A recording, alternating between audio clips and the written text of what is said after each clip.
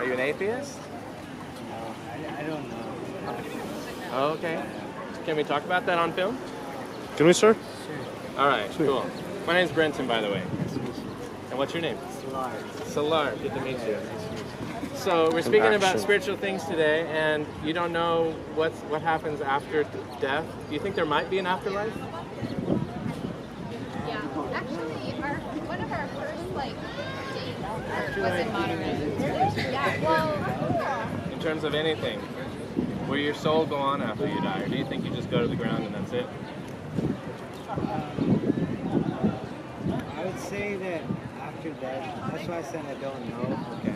I genuinely don't know, and I feel like if I say the spirit continues, or if both of them are assumptions in a way, even if I say that like I go in the ground and that's it, I cease to exist, I feel like that's also an assumption. Do you believe that there is a God? The God, in terms of as a person controlling, or as like the creator? Any God? Do you believe in that there could be a God out there? A God. Supernatural, all-powerful, all-knowing, creator of the universe, and judge. I mean, Get more people. I feel like you're giving like human qualities to a creator, like all-knowing, all these human qualities. I don't think any human is all-knowing, I but don't like knowing and these, like, I know. so do you believe in a partially knowing God?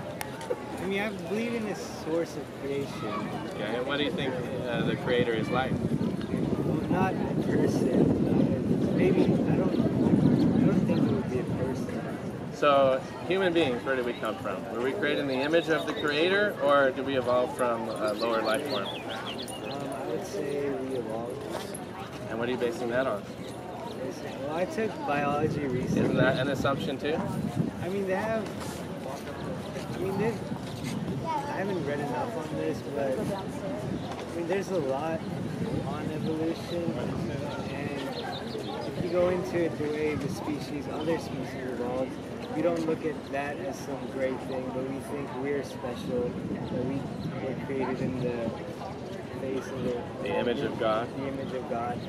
Whereas all these other creatures are here, and they're equal as us, like the flowers are blooming, and the birds are singing, so we don't think we're making... Hold the phone. You just said flowers are equal with us. You think that we're not worth anything more than a flower?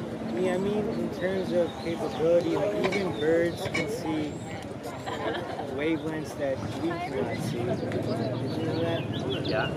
So, I mean, in terms of capability, we're different species, but in terms of life, we're all alike. So you don't think human life is worth any more than animal life? I think all life is worth the same. Okay, so let me give you a scenario and tell me how you would respond.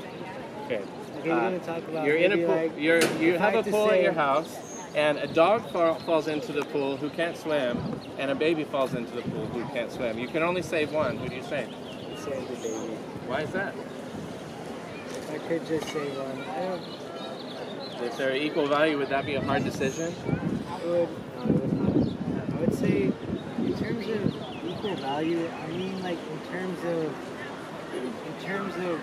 what they are, not in terms, like, I feel like I'll be like jumbling up my words, but in terms of, I think they're all alive and they're all special in their own way. In terms of, you don't need to compare them, but So you have to make a quick decision. Save the baby or the dog. You do have to Okay. use discretion. You can't just, if you have to make a decision, then obviously you have to pick one or another. And I'm sure some people really love their dogs. They would go, I'm not, I mean... Oh yeah, I'm asking this question because some people have said I would save the dog.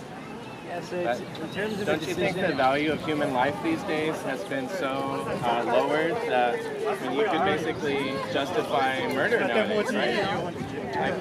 Like abortion. Isn't that killing of an innocent human being?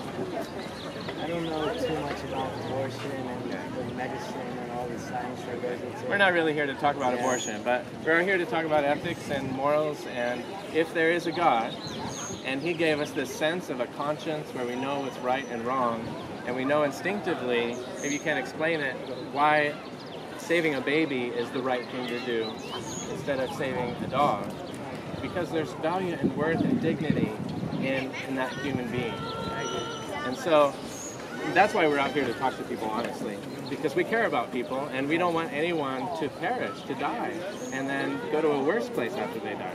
We actually believe there is a heaven and a hell. I'm a Christian, Bible believer, full disclosure, and we want people to know how they can get to heaven.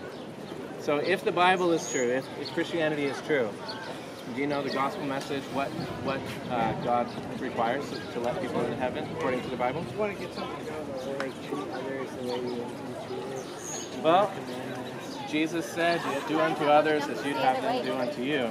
But he also said, be perfect as your heavenly Father is perfect. So if that is the standard, perfection, none of us are good enough to get into heaven. I've not always loved my neighbor as much as I love myself. I love myself to a fault, not others enough. Would you say you're the same way? Naturally, we're more selfish? Yeah.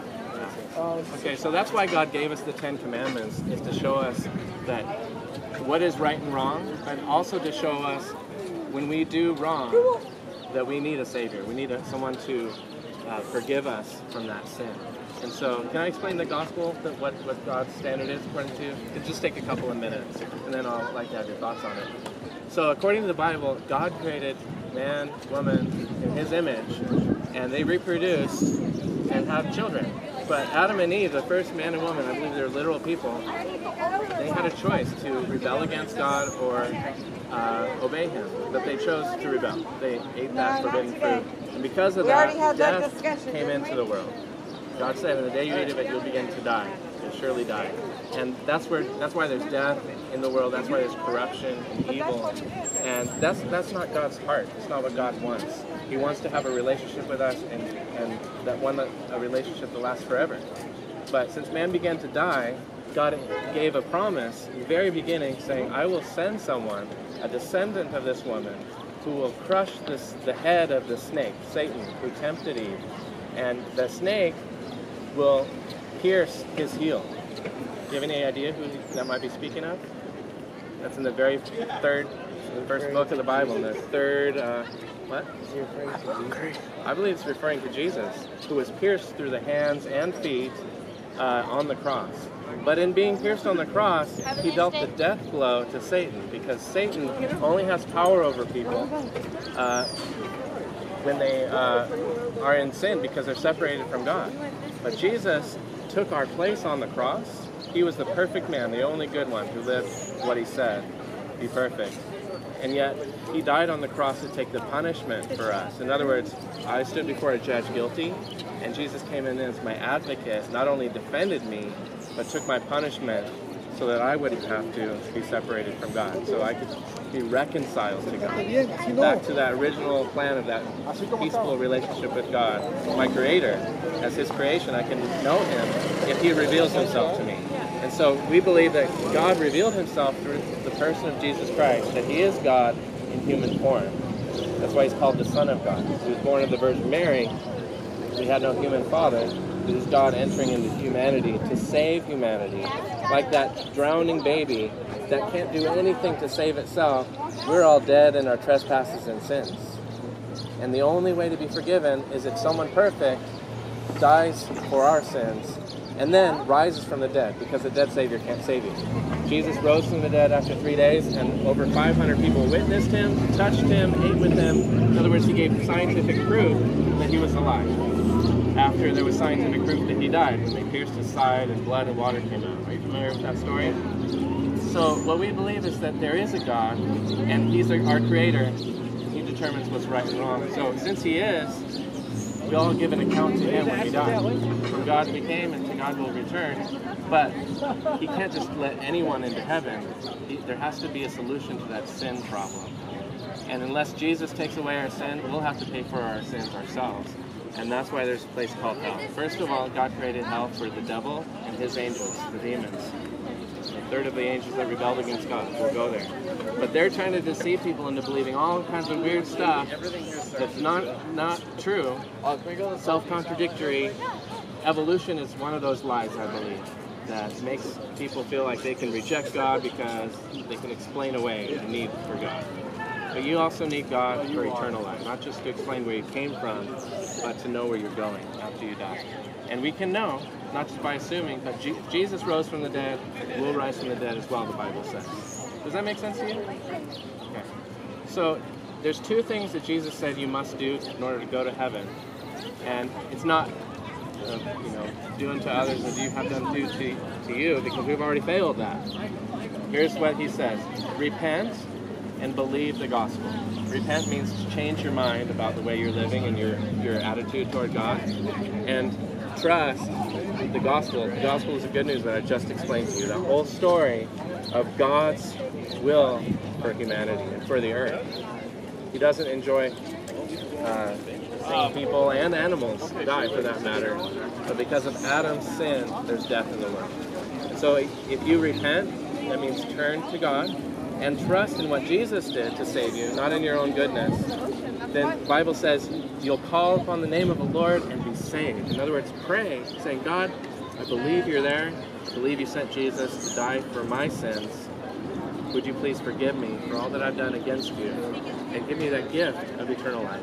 I cannot earn it, but thank you for offering it to me as a gift. I receive that gift, and I pray that you'd receive me when I enter into your kingdom. Does that sound like something you want to do? I